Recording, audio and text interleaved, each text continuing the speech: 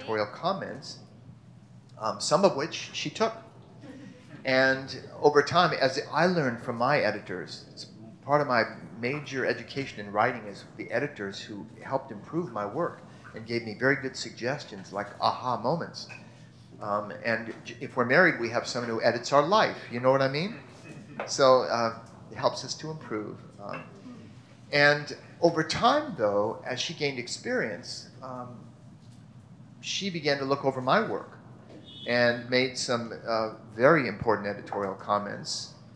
I remember my major novel, The Journeys of Socrates. I don't know if anybody read that, but she read through it, restructured it, and said, "Dad, the last 300 pages really have to go." She was right. I'd let two characters, I liked hijack the story from my main character. And so, again, my writing has been shaped by hers as hers has been shaped by mine. So, in other words, he turned me into his unpaid intern. good supper.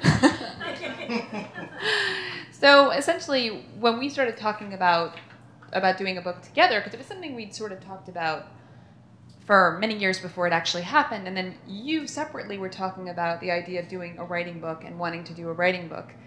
And the two paths sort of dovetailed, and this became kind of the ideal project for us to work together on because it was something we both really cared about. And we come from extremely different backgrounds when it comes to writing, even though it's typical nowadays if someone does the same thing as their parent, you hear like a chip off the old block, or the ideas that you're following in someone's footsteps. And to a certain extent, that was true. But at the same time, part of why we knew we could make this book work was because our styles as writers is so very different that you would not actually